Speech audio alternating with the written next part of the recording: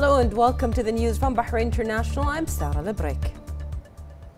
His Majesty King Hamad bin Isa Al Khalifa issued Decree 29 for the year 2020, restructuring the Ministry of Cabinet Affairs as follows. The Minister of Cabinet Affairs, followed by the Under-Secretary of the Ministry of Cabinet Affairs.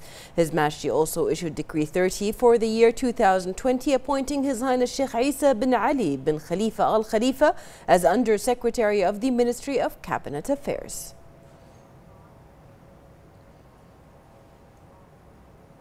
His Majesty King Hamad bin Isa Al Khalifa received at Al Safriya Palace in the presence of his personal representative, His Highness Sheikh Abdullah bin Hamad Al Khalifa, and Royal Court Minister Sheikh Khalid bin Ahmed Al Khalifa, member of the Board of Trustees of King Hamad Global Center for Peaceful Coexistence, led by Chairman Dr. Sheikh Khalid bin Khalifa Al Khalifa.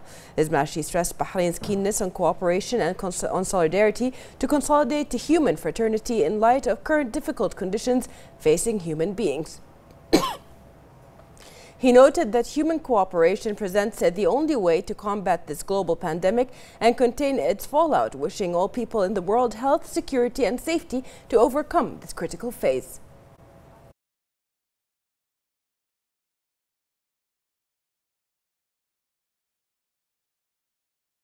They all congratulated His Majesty the King on the last 10 days of the holy month of Ramadan, wishing him many happy returns, good health and well-being.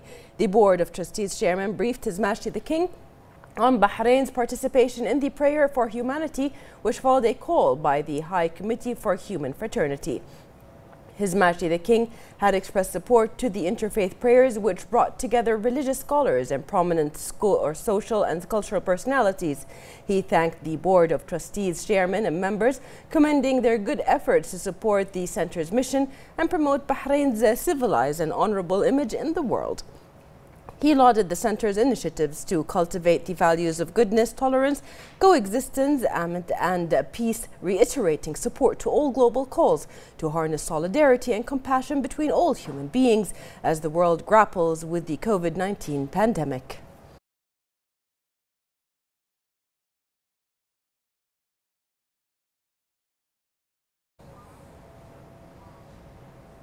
His Majesty King Hamad bin Isa Al Khalifa received at Al Safriya Palace in the presence of his personal representative, His Highness Sheikh Abdullah bin Hamad Al Khalifa, and Royal Court Minister Sheikh Khalid bin Ahmed Al Khalifa, Bahrain Chamber of Commerce and Industry BCCI Chairman Samir Abdullah Nas, and Bahrain Businessmen's Association Chairman Khalid Rashid Al Zayani. His Majesty the King hailed BCCI's, commending its role in revitalizing the trade and industrial sectors.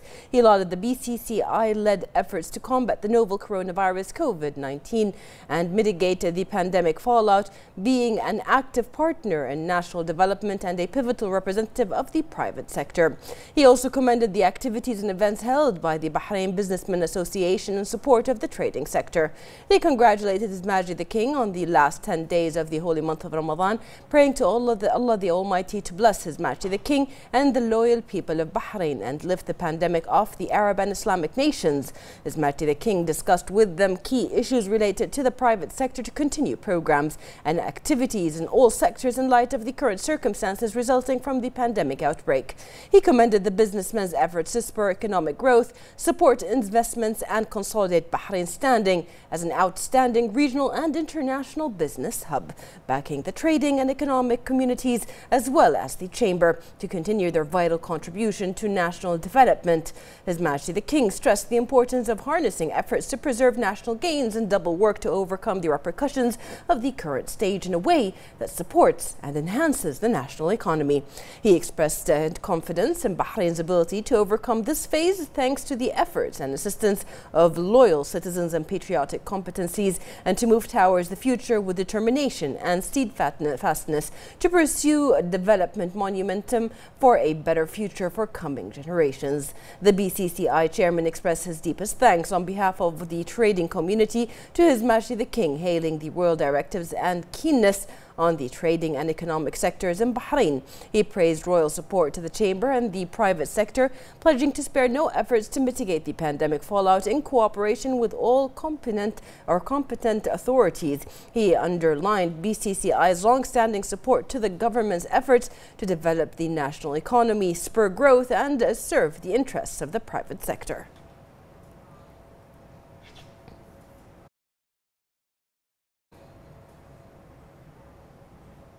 His Royal Highness the Prime Minister Prince Khalifa bin Salman Al Khalifa chaired the weekly cabinet meeting held remotely. Following the session, the Cabinet Secretary General Dr. Yasser bin Isa Al Nasser made the following statement. The Cabinet congratulated His Majesty King Hamad bin Isa Al Khalifa, His Royal Highness the Prime Minister Prince Khalifa bin Salman Al Khalifa, and His Royal Highness the Crown Prince, Deputy Supreme Commander and First Deputy Premier Prince Salman bin Hamad Al Khalifa on the occasion of Eid al-Fitr. It also congratulated the people of Bahrain and the Arab and Islamic nations on the occasion, wishing them many happy returns. His Royal Highness the Prime Minister hailed the content of His Majesty's speech on the occasion of the last 10 days of Ramadan, which expressed appreciation for the frontliners in combating the pandemic. His Royal Highness affirmed that the government is exerting all its efforts to maintain the health and safety of citizens and residents and achieve the aspirations of His Majesty the King for life to return to its normal pace. His Royal Highness the Prime Minister commended the governmental and parliamentarian cooperation on the occasion of the issuance of the royal order to adjourn the second session of the 5th legislative term, expressing thanks and appreciation to the Shura and Representatives Councils for their constructive cooperation, which increased national achievements.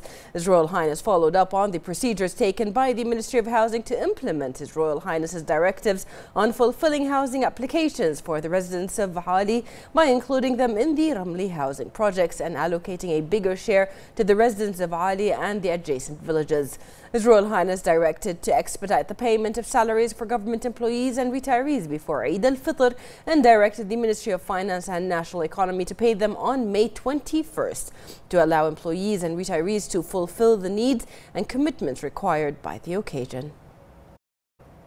The Cabinet approved a draft resolution specifying the regulations and conciliation procedures for crimes related to violating the provisions of the Commercial Registry Law.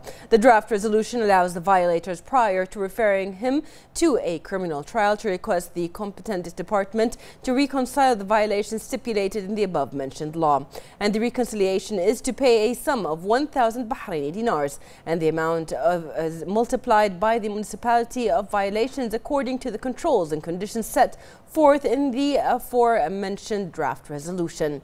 The Cabinet approved a draft decree ratifying the agreement on forming a joint committee of bilateral cooperation between the Government of Bahrain and the Government of Indonesia, signed in New York. The agreement aimed to bolster bilateral friendship and cooperation between the two countries. The Cabinet also agreed to allow TTSJV Company, which has 68% foreign capital, to undertake service activities related to water transport to serve the project of expansion of Bahrain Petroleum Company Babka Refinery. The Cabinet followed up on the memorandum of the Ministry of Health on its procedures in coordination with the Supreme Council for Health to shift to electronic systems, processes and services using electronic systems and platforms by implementing the National Health System iSahha. The Cabinet approved a proposal on the Ministry of Labour and Social Development's resolving of the issue of the delay of paying the salaries of security guards working at the Ministry of Education. The Cabinet approved a proposal submitted by the Representatives Council on reconstructing Fardat Qalali Port and supplying it with electricity and water in all main facilities. A proposal submitted by the Representatives Council to establish a service centre at the 7th constituency in Muharraq was approved. The councillors also approved a proposal submitted by the Representatives Council on Bahraini citizens' vendor locations and regulating them. The Cabinet approved a proposal on repatriating Bahraini citizens stranded in Iraq.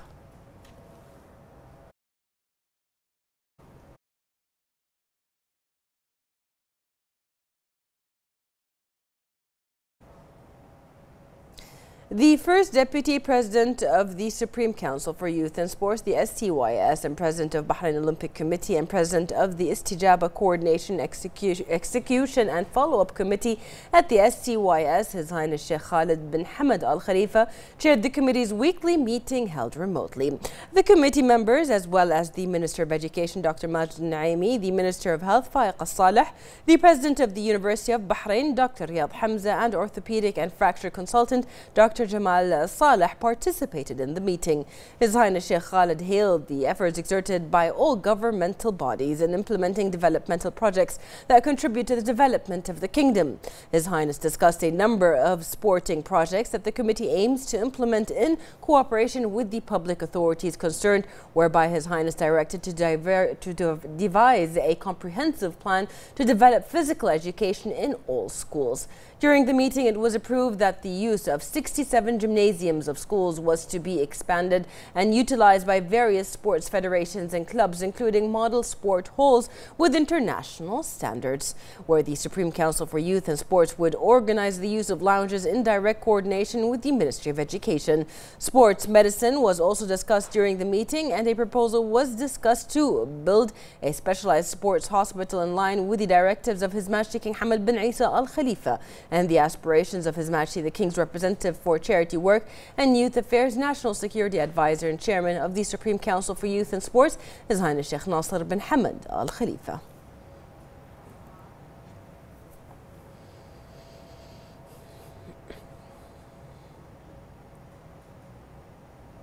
The Minister of Industry, Commerce and Tourism and President of the Board of Directors of Bahrain Tourism and Exhibition Authority, Zaid Al-Zayani, visited the new project of Bahrain International Exhibition and Convention Center, whose foundation stone was laid by His Royal Highness the Crown Prince in January to launch the project's construction work. The Minister was appraised of the project, affirming the commitment to eliminate all impediments and ensure the flow of work to complete the project according to schedule.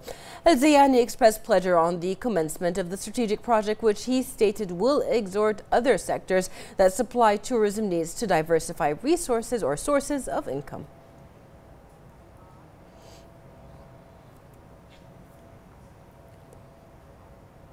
The Ministry of Health said today the number of coronavirus COVID-19 cases reached 4,215, with 31 recovered and 383 registered new cases, 240 of which are from expatriate workers and 143 are contacts of active cases. The Ministry of Health urges everyone to adhere to the rules and affirm the importance of following instructions such as washing one's hands with soap on a regular basis, along with avoiding shaking hands and close contact. Moreover, covering the nose and the mouth when sneezing and avoiding public spaces when possible.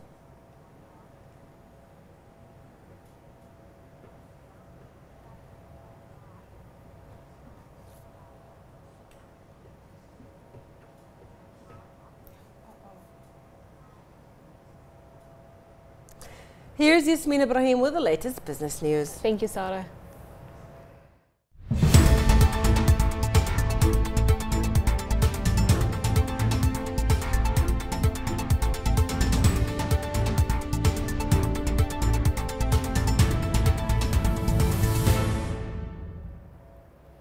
A very good evening. You're watching the business news on Bahrain International with me, Yasmin Ibrahim.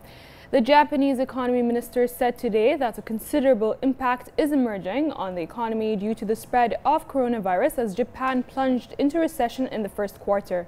The 3.4% fall in gross domestic product for the first 3 months of 2020 follows a 6.4% decline during the last quarter of 2019, pushing Japan into a technical recession.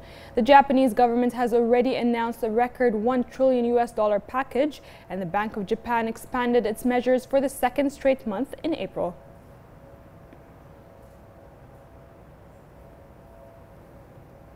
The latest U.S. sanctions on Chinese tech giant Huawei threatens to devastate the company and escalate a feud with China that could disrupt technology companies worldwide. Huawei Technologies is one of the biggest makers of smartphones and network equipment, but its $123 billion a year business is in jeopardy after Washington announced further restrictions on the use of American technology by foreign companies that make its chips.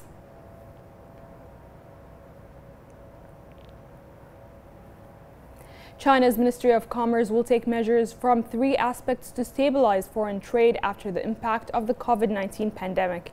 He said that the first step is to help enterprises tide over the problems in capital shortage, decrease of orders, and increasing risks in the industrial chain and supply chain.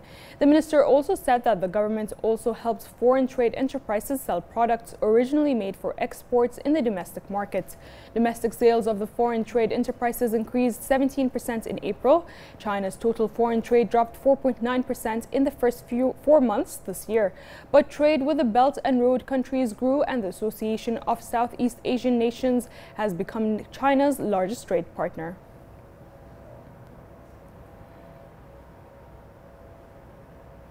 Members of the Italian hospitality network held protests in several Italian cities due to concerns that restrictions brought in to tackle the new coronavirus will negatively affect their income.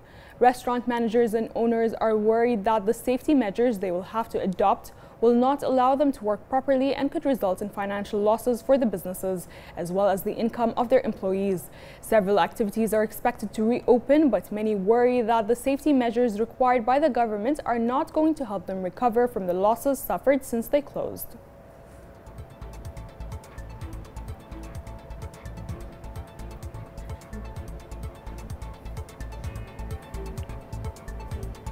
And finally, before we conclude our business news for this evening, let's take a look at how stock markets around the world fared in daily trading.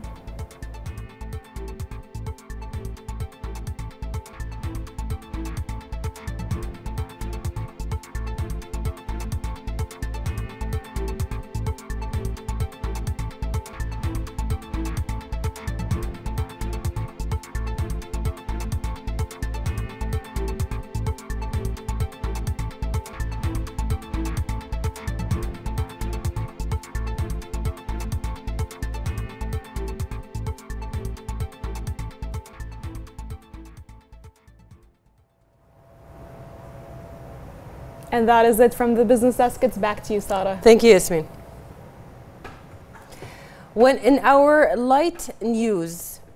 In our light news today, these anthropologists are working on 2 human-built pits found in the neighborhood of Toltepec, just north of Mexico City. They were dug 15,000 years ago to trap mammoths, which became extinct about 10,000 years ago. Researchers from Mexico's National Institute of Anthropology and History, INAH, say the pits were found during excavations in 2019 on land that was to be used as a garbage dump.